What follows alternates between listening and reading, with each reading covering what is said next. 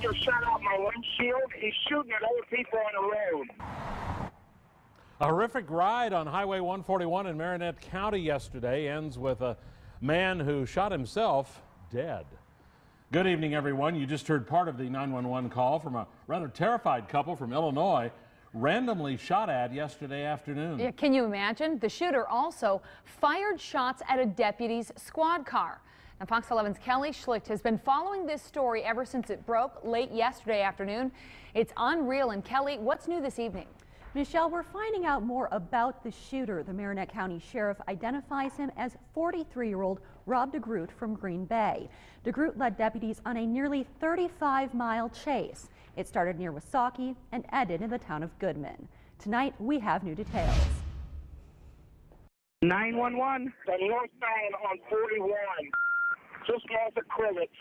Guy just shot out my windshield. He's shooting at other people on the road. Larry Peters was driving with his wife in this Jeep from Illinois to the UP when a bullet shattered his windshield. It happened just south of Wausaukee on Thursday afternoon. The bullet hit right in front of her. The glass shattered into her face. She's okay, just scared to hell. Peters stayed on the line with the 911 operator as the gunman, Rob DeGroot, chased the couple northbound on 141. He just shot at me. He just shot again. Marinette County Sheriff Jerry Sovey says DeGroot shot the back of the Jeep with a 9mm handgun as he passed it on the highway. Fired at him again, and this goes all the way through into the inside of the vehicle. Sovey says the couple didn't know DeGroot. Oh, they had seen it further south down by Crivets, but when they got up by Wausaukee, then this happened. But there was no apparent reason for it to happen. Sheriff's deputies caught up with the suspect just north of Wausaukee. He continued on 141 towards Pembine, where he turned onto U.S. Highway 8 and shot at deputies.